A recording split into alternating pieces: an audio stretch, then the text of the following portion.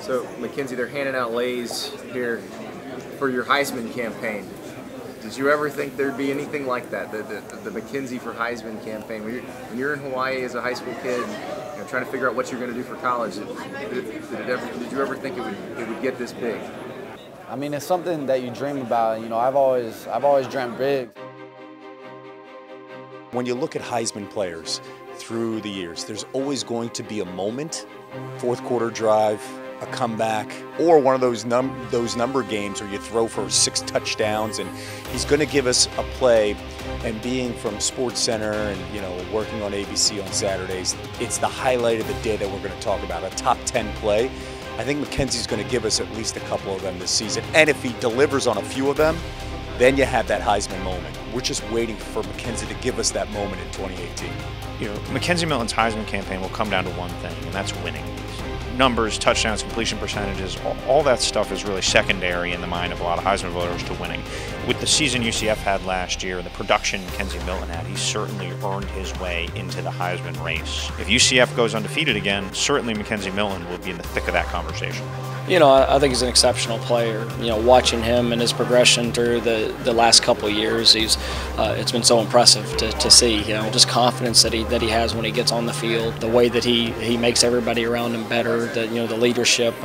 He's definitely one of the nation's best. But if he continues to do what he's doing, I think he's definitely deserves any recognition that he gets into the Heisman talks. The kid's dynamic. When you watch the kid play, you hold your breath. You know he's going to make plays. And he's also one of those guys that when he has the ball, which will be every snap on offense, you stop what you're doing because you're waiting for him to create.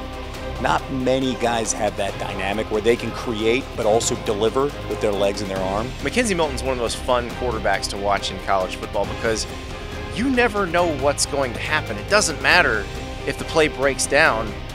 UCF still has a chance. I mean, there are not many programs in the country where you can say that, where there's a quarterback who, if he gets in trouble, it doesn't mean all is lost. And that's one of the most fun things about McKenzie is when somebody breaks through, when a guy misses his block, that's when the real fun starts because he might get away. All of a sudden, a receiver might pop open and he hits him way down the field, or he just may take off running. He's always an adventure every time he has the ball. Right, and he's a big play waiting to happen. I mean, I think he averaged about 10 yards per pass last year. That's an elite level. He's got a little bit of Johnny Manziel in his game, but he does have a really good arm.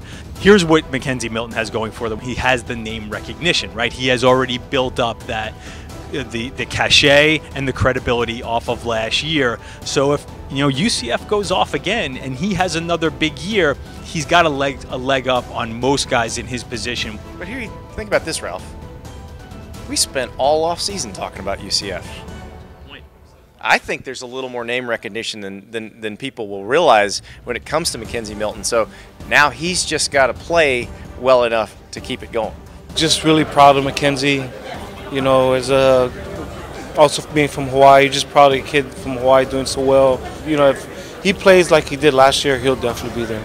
I mean, in my mind, he deserved to be there last year. I mean, just a phenomenal football player. And I mean, UCF isn't undefeated if McKenzie Milton's not there. He deserves all the accolades that he's getting. I mean, speechless about him because you watch him play, like, holy smokes, he makes so many plays. Love watching him play, just don't like playing against him. Well, from most of the conference, I think everyone's kind of upset that he's coming back, and he's got a great defense again behind him, another great offensive line, and now a quarterback coach with him that I think knows how to get it done. And then obviously he was an AP Player of the Year back in 2000, so he knows what it's like to run a campaign to get a big award like the Heisman Trophy. I think he has to repeat what he did last year. I mean, he had an amazing year, and like Ben was talking about with Josh Heupel taking over as the head coach, you've got a guy that's been at that level. You have a guy that's obviously knows what it takes, because you're going to have to put up big numbers, but when you're talking about running backs and quarterbacks continually winning the Heisman Trophy, he's got a great shot to win it.